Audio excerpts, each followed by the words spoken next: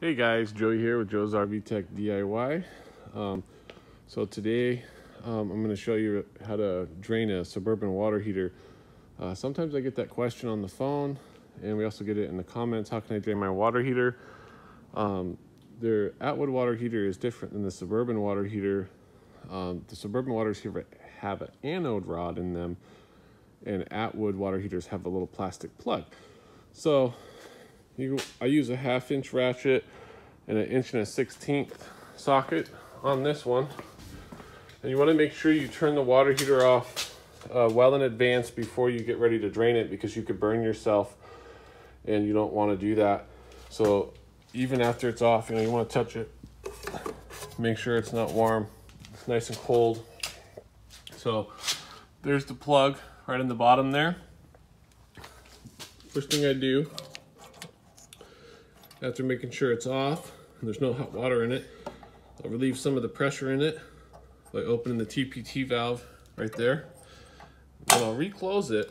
Okay, you come down here, put your socket in there. This water heater is pretty dirty. It needs to be serviced. Maybe that could be our next video. And these actual anode rod can be really tight, so you want to be careful when you're removing them though, and not to break it.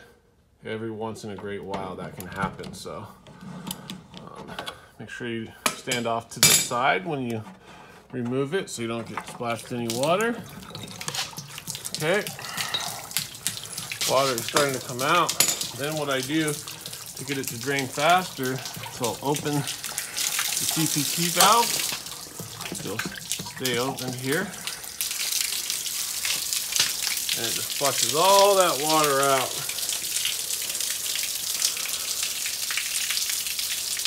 It's pretty simple. You just, again, make sure that all your electric is off on the water heater and that you don't have the 12-volt gas side on either.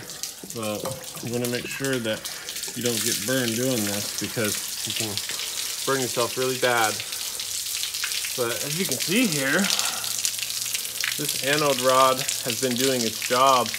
The anode rod on the Suburban water heaters actually protects the tank. So these are made out of magnesium, and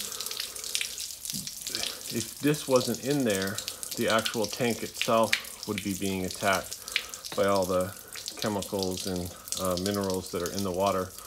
So if you have any questions on how to drain yours, or maybe where to get an anode rod, I'll post that below in the description below if you guys need a new one, so you can get a good price on one. And until next time, thanks for watching. Be sure to subscribe if you haven't already. Safe travels out there from your friend at Joe's RV Tech DIY. See you guys in the next video.